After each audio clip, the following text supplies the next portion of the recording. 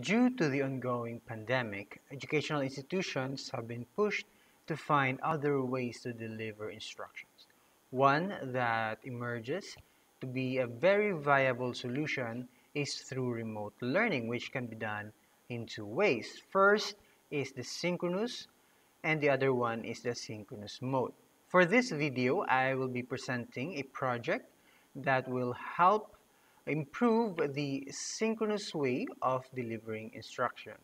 I am Isagani Briones. Welcome to the improvement of the video lectures using the color key effects and the pen tablet. The first step in this project is identifying the participants. It is very important since there is a specific audience that are required in this particular project.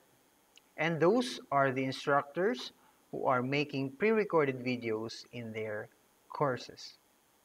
Also, the project is very useful and effective in mathematics and science courses wherein solutions to problems needs to be presented in a step-by-step manner.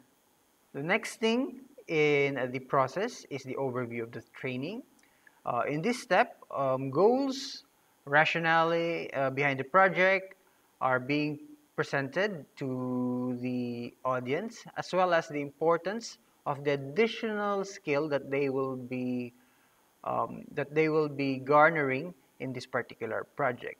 So having to gain another skill in video editing and video recording will be very useful for the participants for their upcoming courses.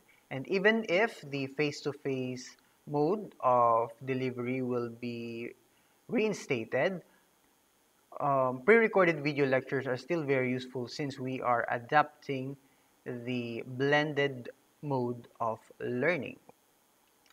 The last step in implementing the training is of course the implementation. This is where I'll do most of the work since this is the step where I will be demonstrating the step-by-step process in improving the pre-recorded video lectures.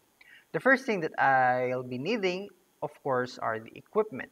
I will be needing a computer, a pen tablet wherein you can scribble and annotate and write on the screen of your computer, particularly in the PowerPoint.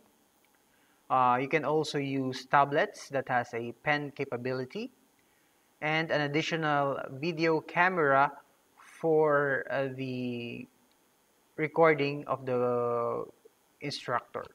For the recording of the screen in our presentation, I will be using the OBS Studio software since this is just a freeware and can be downloaded for Windows and Mac users. You can also use Zoom or Teams and any other applications that has a screen recording capabilities.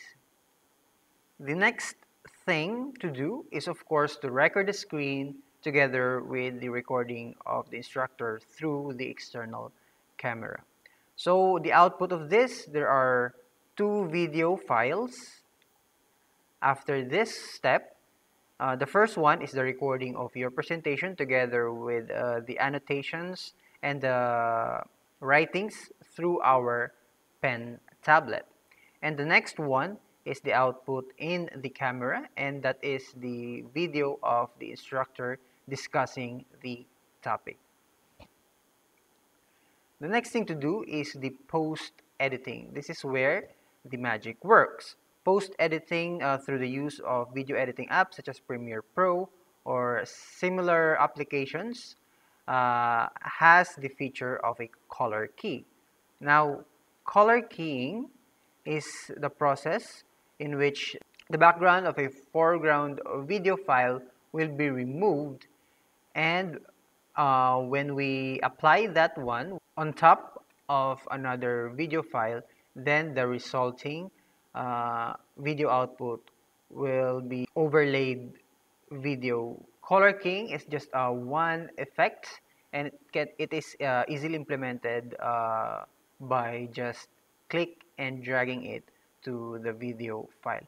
And lastly, after applying the effects and cutting out the unnecessary part of the video files, then we are now going to render the file and have a final output. The purpose of this step is to have a decent size video file wherein it should not be very small, wherein its quality is not quite good, and it should not also be very high that we will have a difficulty in rendering and uploading it in the video hosting sites. So that's our goal in the final step. Also, we must export it in a manner that is compatible to almost all of the devices. So that wraps up the steps in implementing the project of improving the pre-recorded video lectures through the use of color keying and pen tablet. Again, I am Isagani Briones. Thank you for listening.